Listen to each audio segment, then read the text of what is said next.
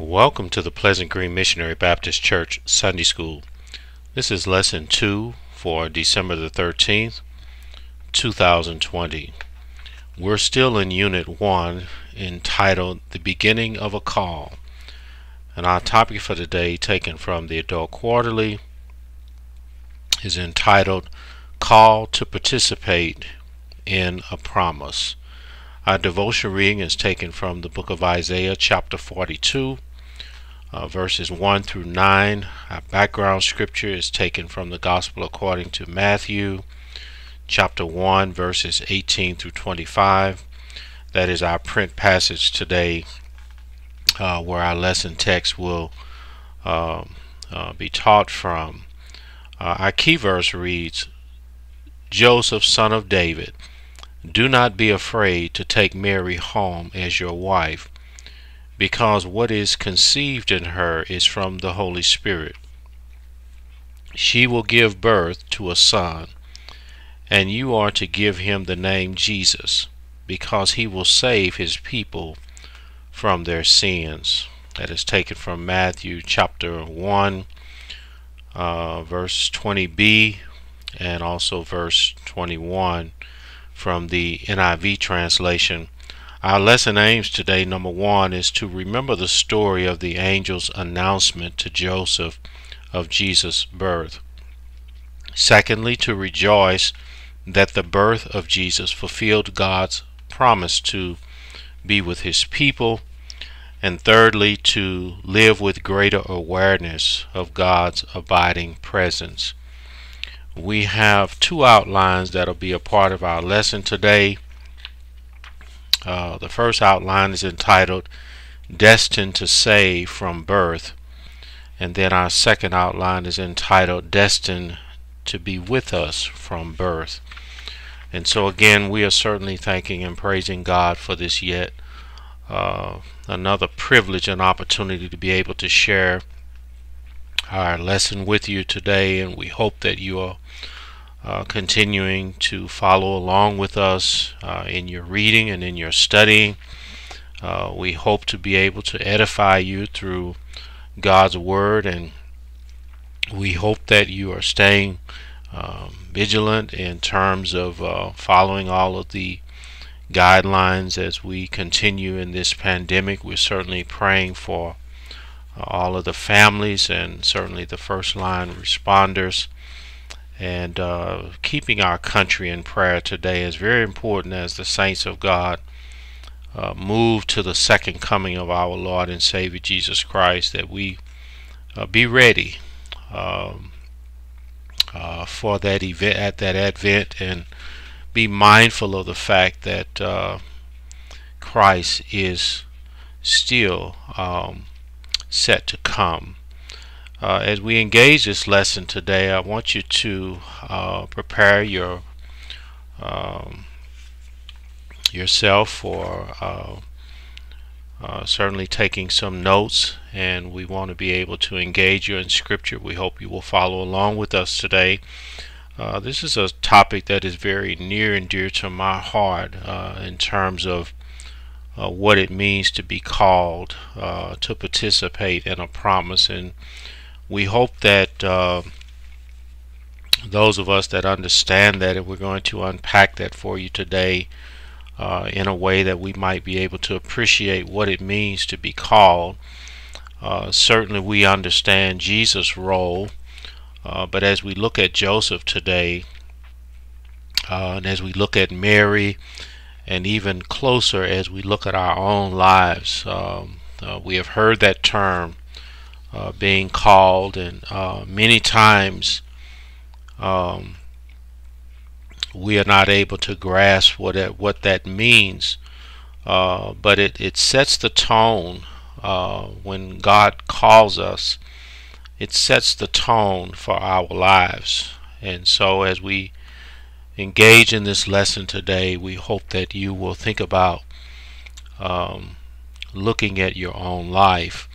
I want to touch on just a couple of points about what that term to be called or a calling implies. It can be an invitation, It can be a summons, it can be a commission, or it could be just naming. There are some 5 uses of that word call that appear in the Old Testament. Just wanted to put you on a path of your own personal study into seeking out what this means. And we find these same or similar uses of that word calling in the New Testament. But just so we understand, the New Testament refers to the Christian life as a calling. I want you to look at Ephesians chapter 1 verse 18, Ephesians chapter 4 verse 1, 2 Timothy chapter 1 verse 9, Hebrews chapter 3 verse 1, and also 2 Peter chapter 1 verse 10. The basic call is to Christ as Lord, or this would be the general call, is to Christ as Lord and Savior. Thus all Christians, we are called ones. So it is employed in a comprehensive way to depict what has happened to those who, through the Father's love, are now called children of God. I also want you to look at the first epistle of John, chapter 3, verse 1. However, there are further callings to special ministries.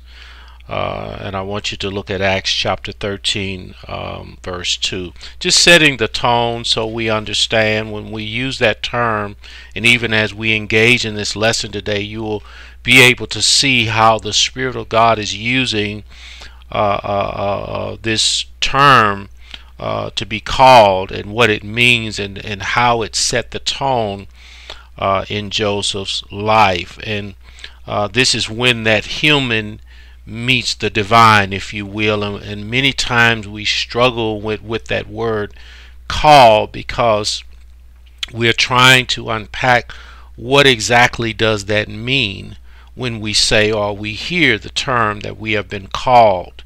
And I hope that we all as believers, that we have accepted the general call as we outlined, or the basic call to salvation. That is key in understanding this term call, and it's also key in understanding what we can expect the Lord to do in furthering in our walk with Him. But that basic one needs to be addressed. I want to just touch on just a little bit of the biblical context, and we're going to get right into our lesson text for this lesson. But Joseph sought to keep Mary's surprising pregnancy private, as he was unwilling to expose her to public shame. Ironically, Mary's son Jesus would publicly shame the great and powerful by triumphing over them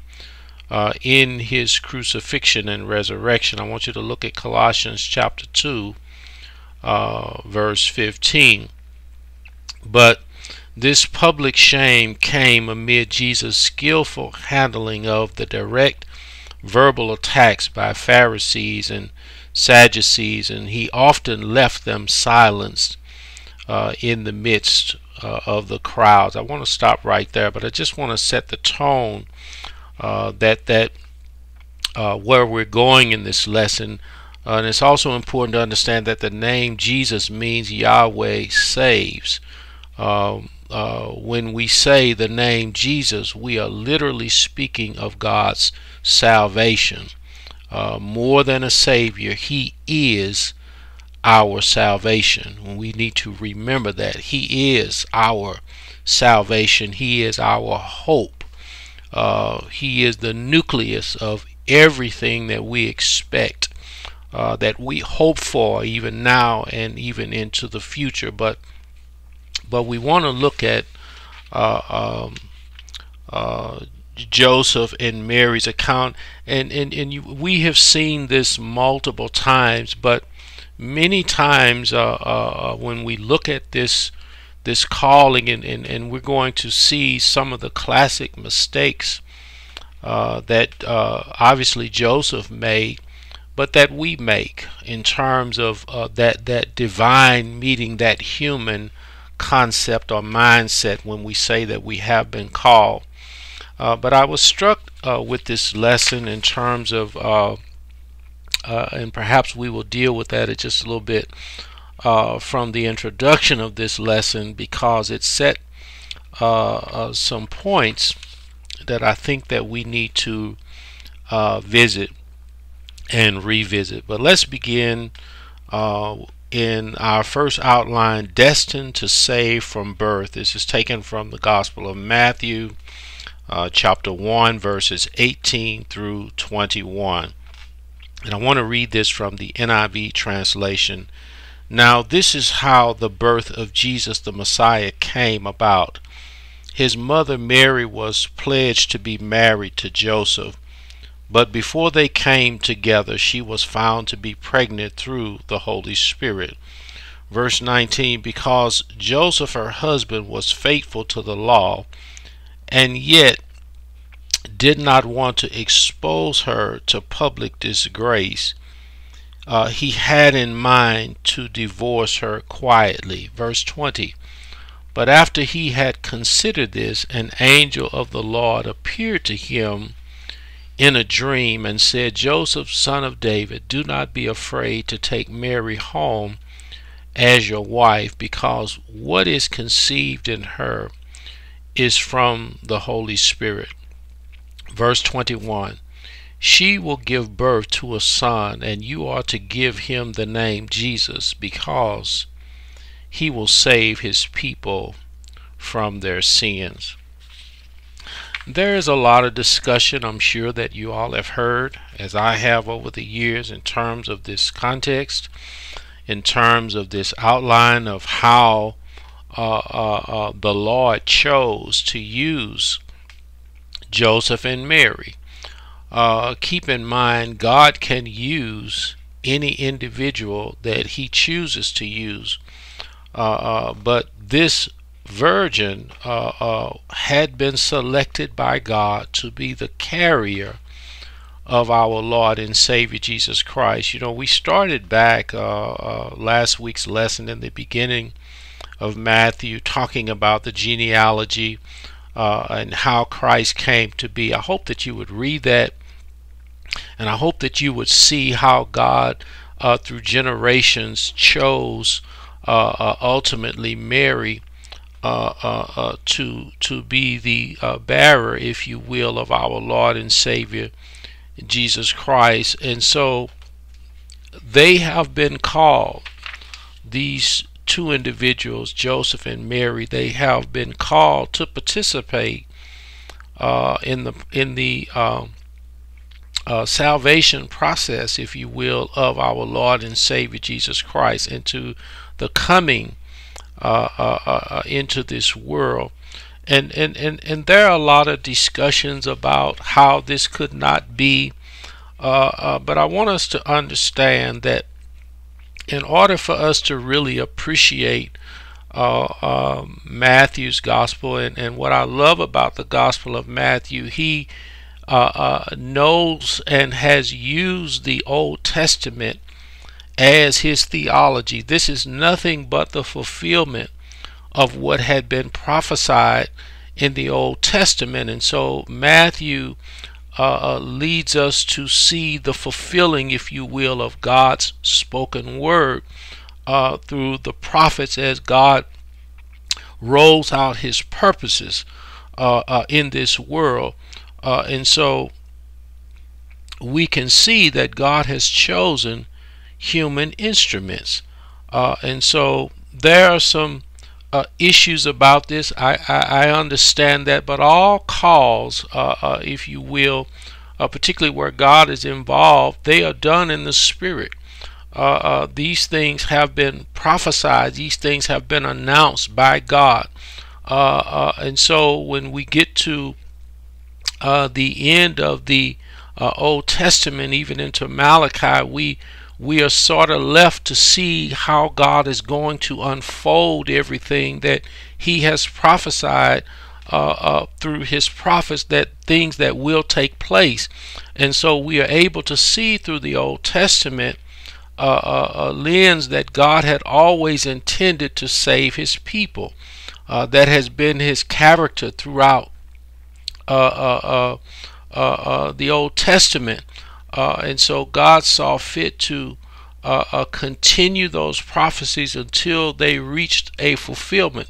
And this is where Matthew picks up this Old Testament framework, if you will, laying out the genealogy and bringing us right up to the doorstep of Joseph and Mary being involved in this. And so and as we see how this thing unfolded, Mary has been chosen, and here these two individuals want to be married, but now Mary is found to be pregnant with child before her and Joseph have come together.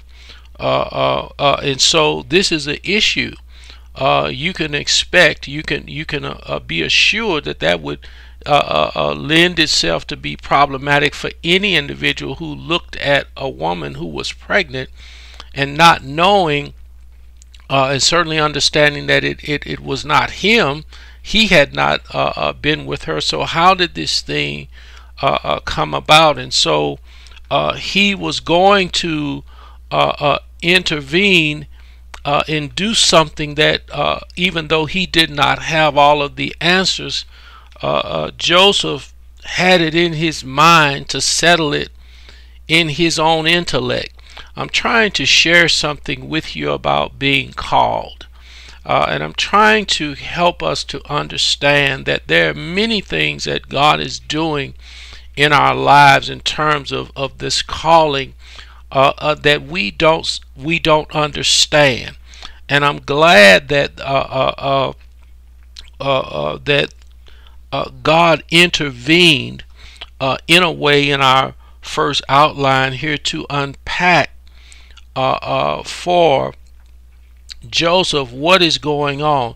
And so we need this revelation in terms of this call. We need to, and that's what I meant earlier. And I'm going to share something with you that you have seen many times. This is in the book of Jeremiah, and I want to go there very quickly to the very first chapter of the book of Jeremiah, and I want to look at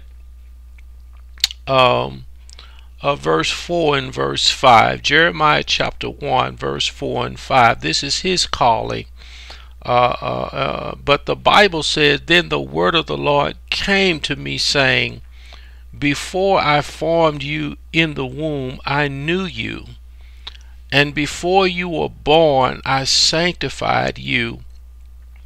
And I ordained you a prophet to the nations." Before, right? Before this prophet is going to prophesy, God had already moved.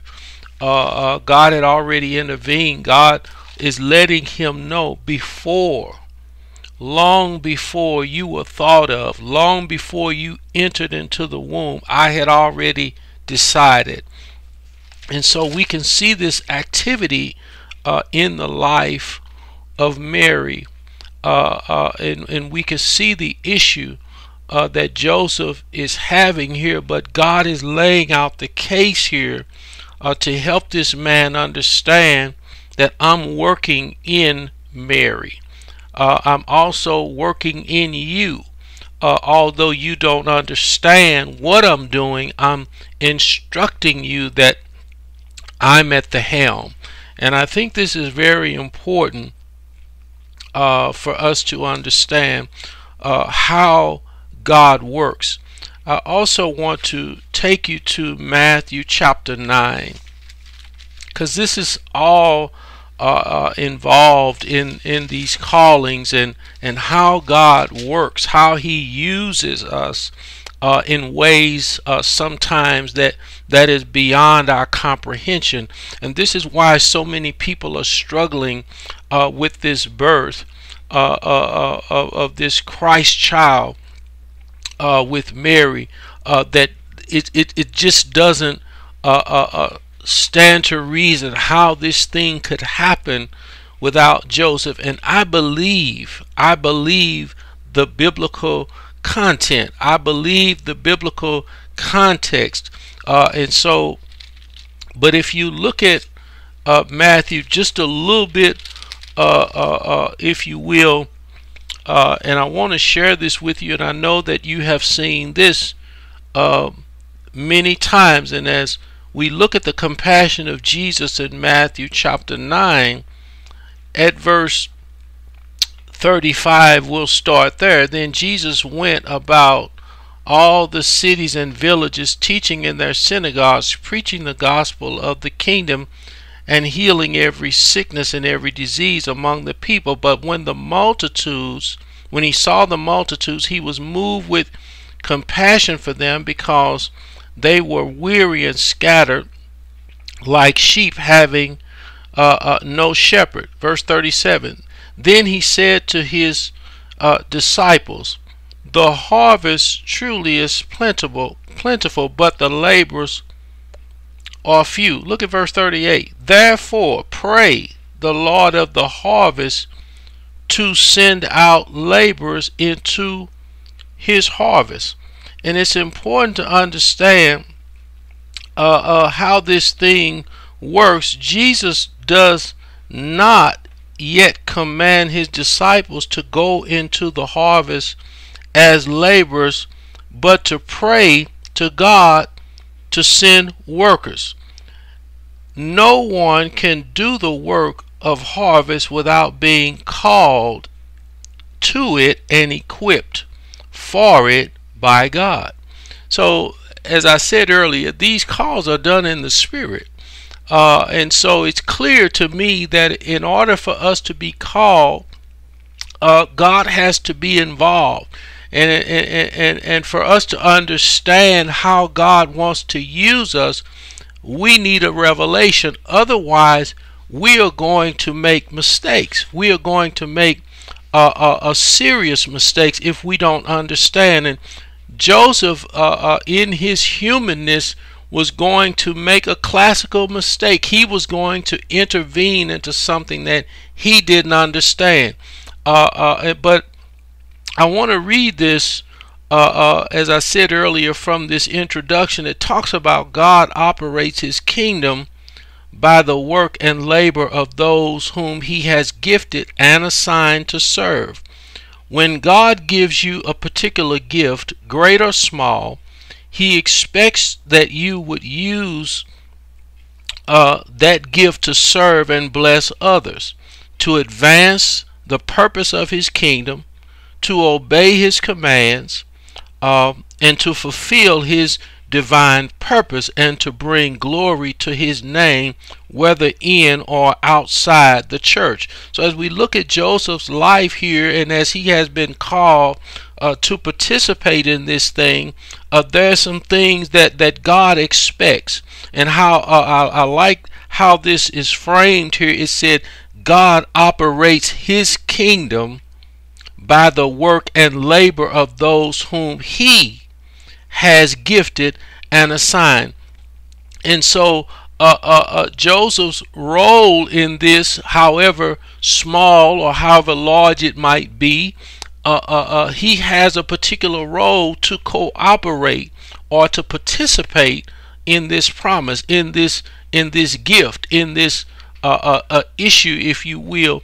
And so it's important. God never told him to put Mary away privately.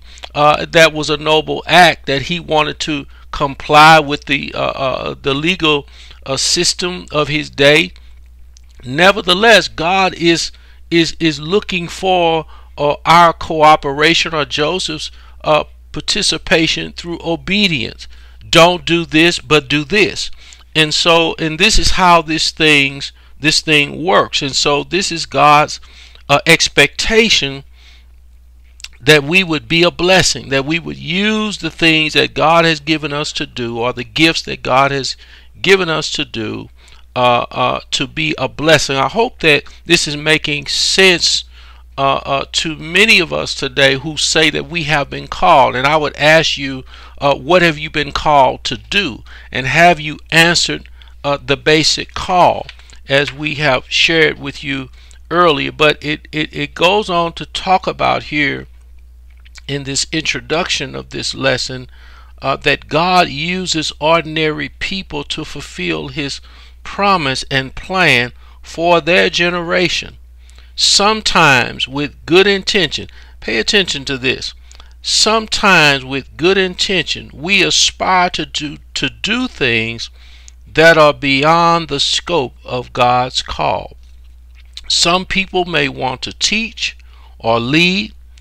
For example, when God has not called or anointed them to the task. God does not look for ambitious volunteers. God always knows exactly what he needs for any given task. And I just, I looked at that and I said, wow, this is something that we really need to know.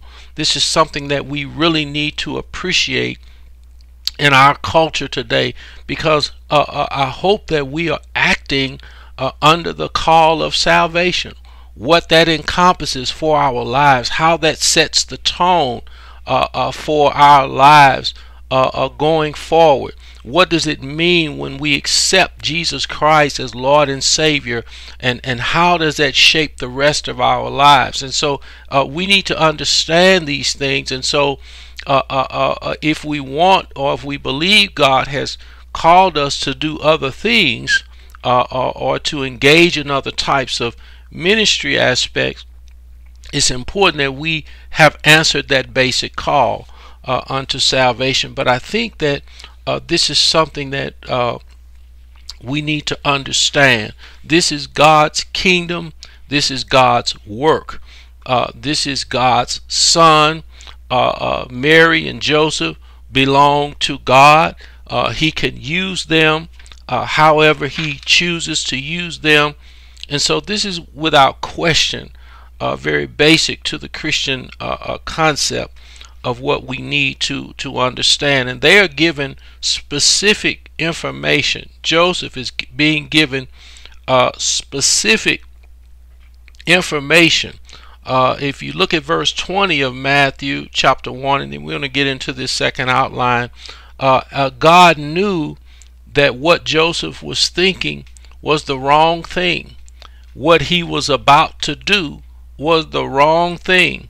The path that he was choosing to take in terms of his relationship with Mary was going to go in the wrong direction. And God corrected him. God corrected him in his sleep. God corrected him through a dream. God changed the course of his life through a revelation, because this was not a part of God's plan, was to separate these individuals, these two individuals, but to keep them together, because the journey is not complete, right? The assignment is not complete. And so God explains it to him in his sleep, and puts it on his level in a way that he can understand, and he considered this in his mind and in his heart. We're not told if he told anybody, but God knew this was in his spirit to do, to put Mary away. And the Lord appeared to him to settle him down, to tell him, I'm working in Mary. She didn't do anything wrong. She hasn't been with anyone else. Everything is still okay. I want you to know that what is going on in her is of the Holy Spirit. I want you to look at 1 Corinthians chapter 12 if you have time. We won't have an opportunity, obviously, to get there today, but I want you to look at how central the Holy Spirit is in our lives today, and how he moves us, and how he gives us according to the will of God.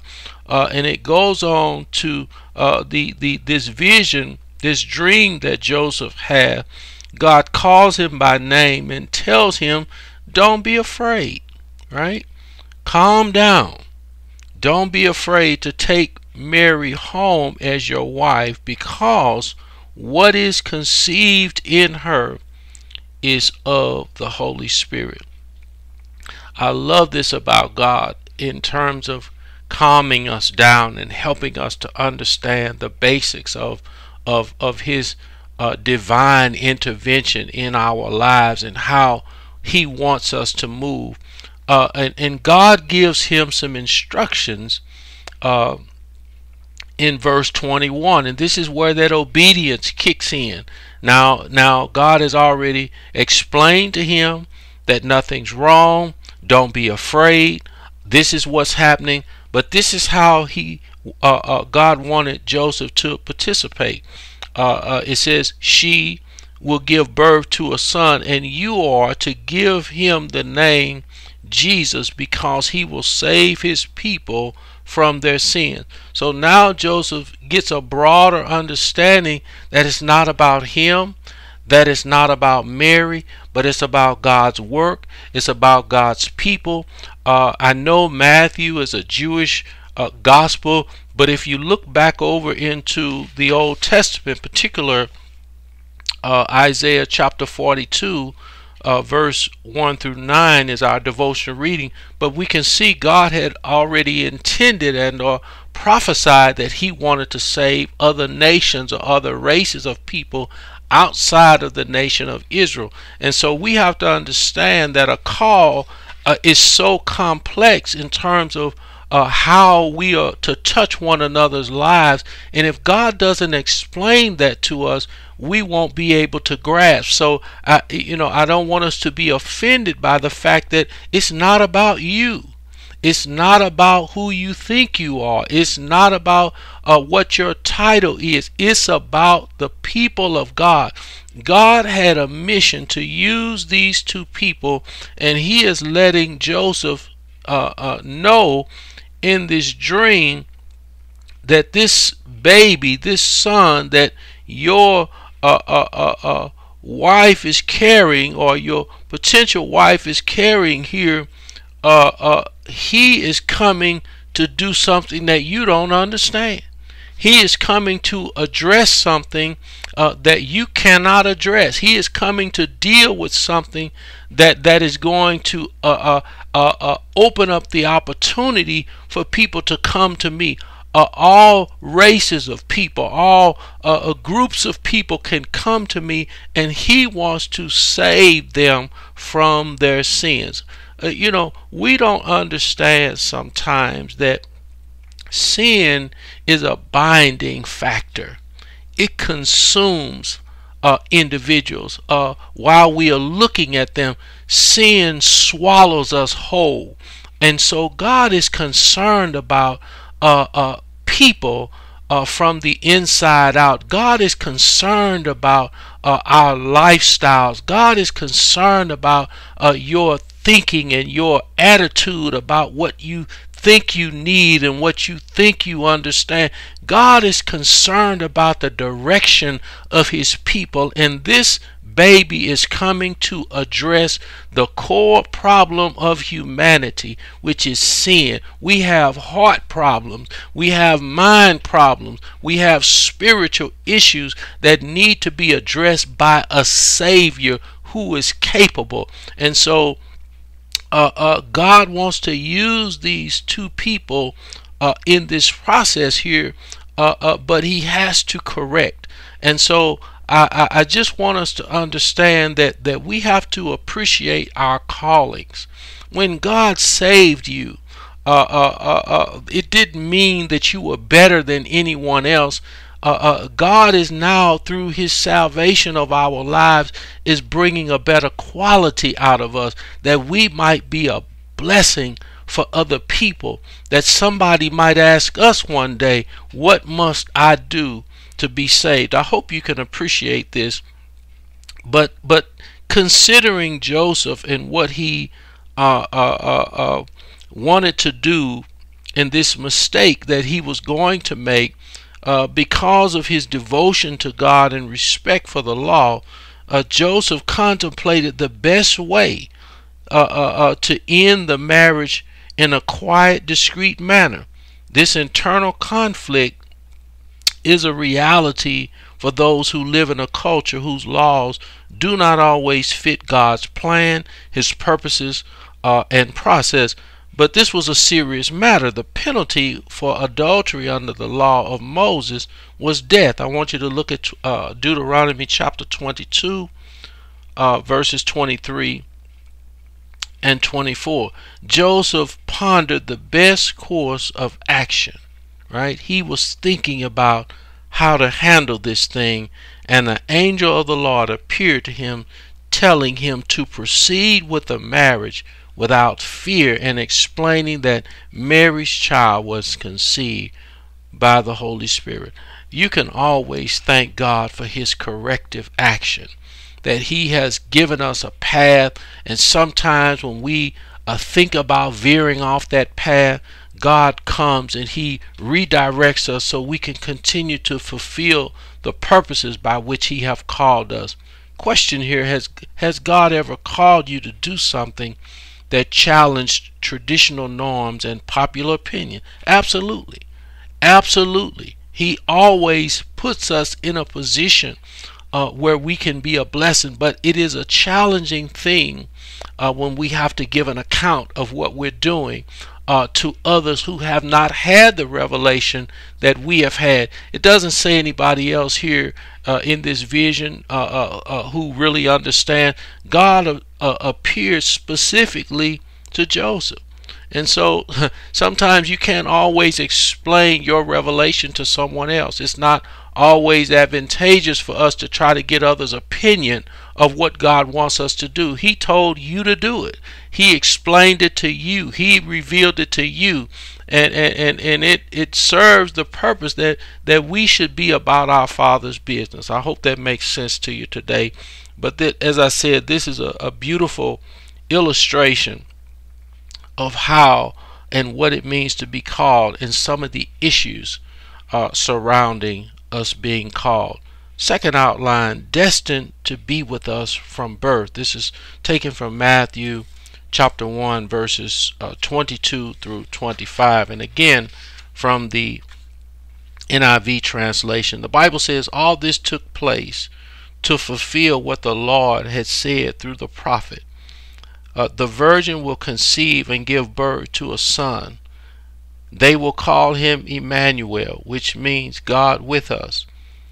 Verse 24, when Joseph woke up, catch this, he did what the angel of the Lord had commanded him and took Mary home as his wife. But he did not consummate their marriage until she gave birth to a son, and he gave him the name Jesus. Isn't that beautiful to understand? He did what the Lord told him to do. This is essential in callings. We are called for specific reasons, for specific purposes, for a specific time frame. We are just pieces of a puzzle, if you will, in God's plan, in God's kingdom. God equips us with the messages, with the anointings, with the power, with what we need to get the job done. We serve the capacity of that call, and once our roles are complete. And it's interesting, we don't get any more in the New Testament about Joseph's life other than right here in Matthew. We don't hear about him doing anything else. I would argue with you today, the reason why we don't see any more about him is because he had fulfilled his purpose, right? If there had been other places in the New Testament for Joseph to appear, God would have asserted him. But it goes on to help us to understand all of this event in Mary's life. All this took place because God said it in the Old Testament. God prophesied that he would bring this son into the world, but but we don't get who the participants are, right, until we get to Matthew, we get to Luke, if you will, who unpack these things for us. But God was on the path of fulfilling what he said early on. And I hope that we understand, and I want to encourage us today, that whatever God has given you to do, hear me good, whatever God has given you to do, you will complete that task. It was not that there was not any other conflict in the Old Testament with Israel, particularly as it relates to this passage. That sure, Israel went through many other exchanges and disappointments, if you will, defeat, but the purpose that God laid out in Isaiah would come to pass. And that's very important. Everything that God told you in your life that he would do, as I shared with you in the book of Jeremiah, before you came into this world, God had already decided, right? Before you thought about giving your life to Christ, God already knew that you was, right? Before you started serving in ministry, and before you started doing all these things that you're doing, God already knew, and God already ordained, God already anointed that situation. And so you will continue to fulfill, right, the purposes of God. You will not die until you do what the Lord has given you to do. If God has spoken a word into your life, you're going to fulfill that word, that purpose before you leave this earth. I want you to look at Luke chapter 2. Look at Simeon, right? The Lord specifically told him, you will not die until you have seen the Lord's Christ. So we have a mission. We are on a mission. We have been commissioned. We are fulfilling a purpose. We have been given divine assignments, right, by God to do what he has called us to do. And those things will be done. If that's not the case, then we make God out to be a lie, right? So we know before we came into this world, God had already ordained you to do and to go and to be a blessing. All right. And so these individuals here, it was not the fact that Mary and Joseph did not have opposition. They had a lot of conflict, right, in their lives. They didn't have a lot of resources, right? We know that. Their culture was compromised. Nevertheless, God brought these two individuals into our understanding and have given us these things in Scripture that we might appreciate the fact that he was going to use them no matter what. This prophecy is birthed in Isaiah chapter 7, verse 14. We know that quite well.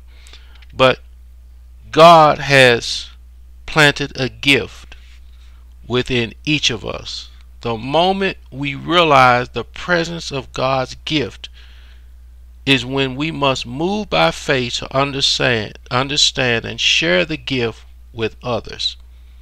Joseph and Mary understood early that Jesus was born for a purpose that was greater than the family life and identity that Joseph could provide. Joseph received Jesus as his own earthly child through public dedication at the temple. But Joseph and Mary both knew that Jesus was not just their child, but God's own son, a gift of salvation to the world. I hope, trust, and pray that I have given you something to think about. I hope to trust and pray that you understand a little bit better about what it means to be called. I hope you will seek it out, the purposes by which God have called you. And so as we seek to close here, there was a question I wanted to share Have you ever refused to complete a spiritual task because you focused on your own ability rather than trusting God's presence with you? I think we all have been there. I think we've all tried to do things in our own strength. We didn't feel like we were adequate, right? We felt like we wouldn't be received um, as any person of God with any merit, any status. But I want you to be assured of the fact that if God is involved, you will be equipped. You will be empowered. You will be anointed to do the things that God have called you to do. And they will be, perhaps in someone's eyes, they may not be successful. But we are doing things for God's glory, for His honor, and for His praise. Let us pray. Father God, we thank you for what our eyes have seen and our ears have heard. We thank you for the power of your word. Father, we thank you for this lesson just being unfolded for us in a way that we can appreciate what it means to be called, and we can see that callings on our lives bring particular issues for us all as we that humanness engages with the divine, and we struggle back and forth with you because we believe that we won't be able to do the things that you have called us to do. But we pray now, oh God, over the confidence of the mindset of your people today, that those that have been called to be saved and that you have given them things to do, that they would do the things that you have called them to do to your praise, glory, and honor. And help us to remember that it's not about us. It never has been and it never will be. But it is all about Jesus Christ. Father, we thank you for every ear that is listening today. We thank you for families today.